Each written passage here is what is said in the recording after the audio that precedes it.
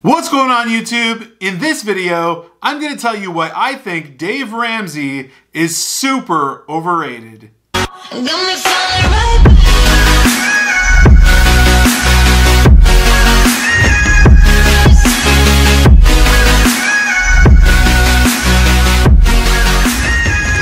What's up YouTube family? Hey, it's Ben Nader. I'm an entrepreneur. I run a recruiting agency. I also vlog every single day about business, finance, entrepreneurship, pretty much everything in between. And if you like that kind of stuff, you should kindly hit that red subscribe button down below and you will thank me later. Alright guys, I'm just going to come right out and say it. I think Dave Ramsey is super overrated. I know he has a huge following of millions and millions, but I also think those millions and millions of people are super financially illiterate, which is a massive problem to begin with. The second problem I see here is that these millions of followers of Dave Ramsey are taking all of his advice like it's the gospel. Eventually, when you dig in deep, you realize that a lot of his advice is massively overrated and wrong. For example, Dave Ramsey says that you will get, on average, a 12% return on your money invested in the stock market, in bonds, stocks, and mutual funds, and that is just not realistic. Based on all of the research I've done, from the period of anywhere from 1980 to about 2000, yes, people were getting 12% returns on their money. However, today, with the rate of baby boomers retiring, taking all of their money out, cashing out, there are no longer 12% returns on your money. You're lucky if you get anywhere close to half that. The bottom line here is that if you're looking for advice on investing in the stock market, bonds, mutual funds, whatever it might be, you shouldn't take it from Dave Ramsey because he's giving you unrealistic numbers and unrealistic expectations. Now, the second reason that I have an issue with Dave Ramsey is that he is an anti-credit card person. And this blows my mind when I think about it for so many reasons. Now, the reason that this bothers me so much is because the problem is with personal responsibility and not the credit card itself. Financial problems begin with the spender, the person who uses the credit card itself, not the card, the plastic, the actual piece itself, which Dave Ramsey says to literally cut up with scissors, which is ridiculous. If you're using credit cards properly, you are totally fine. In fact, if you're using credit cards the most efficient way, using points cards, cashback cards, and other things, you're actually benefiting, especially by growing your credit score. And beyond that, he's actually pro-cash. He literally promotes that people roll around with envelopes of cash, either at their home or when they go out to use for specific different things like entertainment, food, bills, etc. That is a ridiculous idea, Dave. Using credit cards the right way, I personally have about 7 cards in my wallet that have enough points to give me about 12 free first-class domestic flights every single year. That's not even scratching the surface as to why credit cards are important. Credit cards build your credit. Every time you pay a utility bill, a cell phone bill, that goes and gets reported to the credit card bureaus.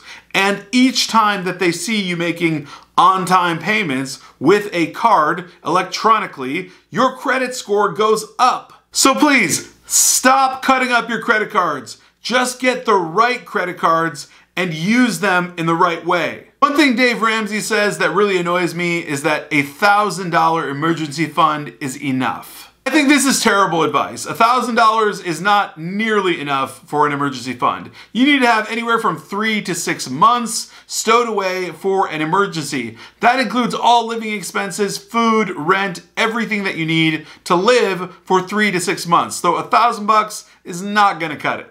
My next qualm with Dave Ramsey is that when he discusses paying off debt, he talks about utilizing the snowball method, which is essentially paying off your smallest debt first versus your largest debt. Now, the issue here is really, really big. Yes, your smallest debt might be $200 on a Nordstrom credit card or something like that you can knock out like that. However, your largest debt might be a debt that's something like $30,000 with a super high interest rate. You're definitely going to want to attack that first before you pay off the Nordstrom credit card debt, which probably has something of a really low interest rate. Bottom line here is that Dave is totally wrong about paying off debt. Pay off the debt that has the highest interest rates first, then pay off the debt that is the smallest interest rates next.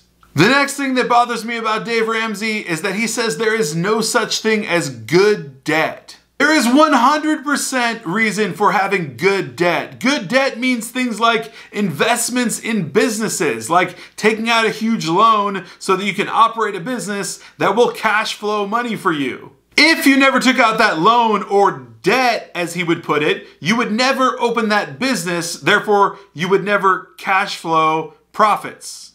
Therefore, yes, there is good debt. Now, simply put, Dave Ramsey's advice is sort of a one-size-fits-all approach. And that's exactly what the problem is, because there's not a one size to everyone's financial scenario.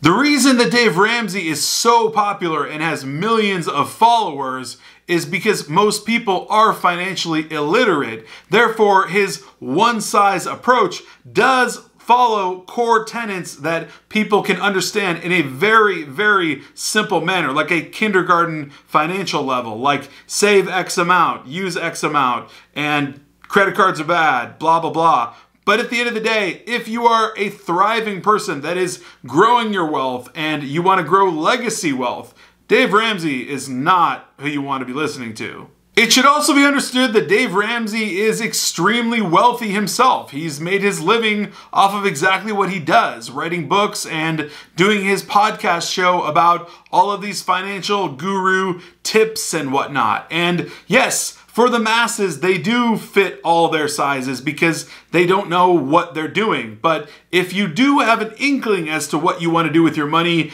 and an inkling as to how things actually work, Dave Ramsey's definitely not your guy. Now listen, I titled this video an unpopular opinion because I know that so many people will disagree with me, and you can leave all those comments in the comment section. I'd be happy to talk with you and kind of understand your opinion about Dave Ramsey, but I come from a mindset of abundance, that there's enough to go around, and expansion and growth. And Dave Ramsey doesn't really settle with that. He settles with the idea of getting people straight, getting people settled where they are so that they can at least exist. I want to thrive, not just exist. Therefore, I definitely don't agree with Dave Ramsey's concepts. If you were to ask anyone who's extremely wealthy, I mean wildly wealthy, and made tons of money in business or any other fashion, the deal is they would tell you that Dave Ramsey is laughable. And it's true, because ultimately he's just someone there to sort of guide someone and say, hey, don't spend your money on that, you should spend it on this. But he doesn't go any deeper than that. And that's basically why I have a super unpopular opinion about Dave Ramsey. If you did enjoy this video, please smash that like button, as well as hit the subscribe button and the alert button so you know every single time I come out with a new video. Until then,